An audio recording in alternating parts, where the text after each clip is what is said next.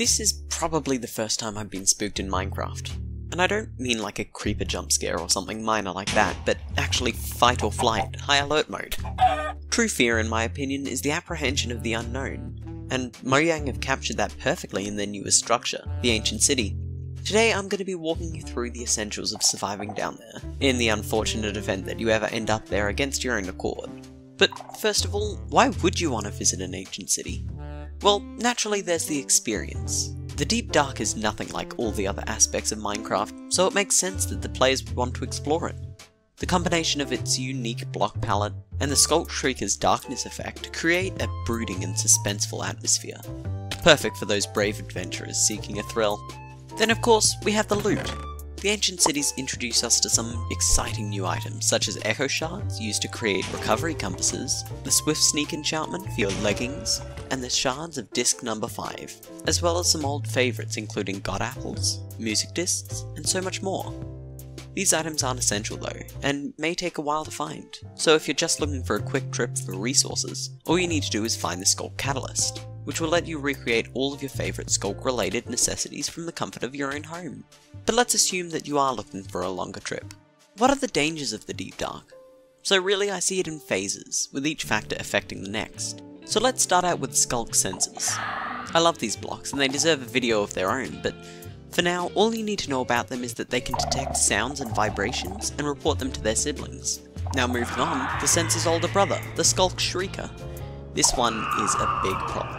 It can give you the darkness effect, which isn't really a problem, just a notable feature, but the second problem that we face is its summoning ability, triggered by the Skulk sensors, which leads us to the final factor, and main attraction of the Wild update, the Warden. This creature can find you using its sense of hearing and smell alone, and can two-hit someone in full netherite armor. This is not a kill or be killed sort of boss. It's a run or die when summoning this thing. So, we'll sort it into two parts. First is its searching phase, which is pretty self-explanatory.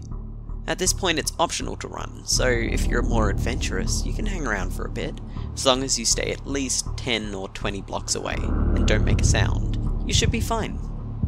But don't hang around too long. If you get too close to the Warden, it starts trying to sniff you out, and once it does, we move on to phase 2. Started by a roar, its attack phase begins with it barreling towards you, going for a melee attack, or, if you're out of its reach, it'll start sending sonic booms your way, dealing insane amounts of knockback. The Warden was never made to be a fair fight. So perhaps we can avoid this. What should you bring to protect yourself in the Deep Dark? First of all, wool. Wool is super important in exploring ancient cities. The only safe way to loot chests is to cover them in wool. This means that no sensors can detect the opening and closing of the lid, meaning that you're free to your treasures. This applies for destroying Skulk sensors or Shriekers, which is arguably the most important use. Next, I would suggest bringing a Silk Touch hoe. This is just in case you want to collect resources or anything like that, but it's not essential. But finally, in the event that you summon the Warden, you'll need projectiles. You can fire projectiles to distract the Warden in case it gets too close.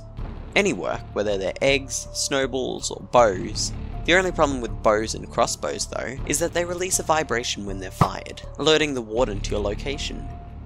Eggs have a bonus though, as they have a chance to spawn a chicken, which will keep it distracted for even longer, allowing you to sneak away.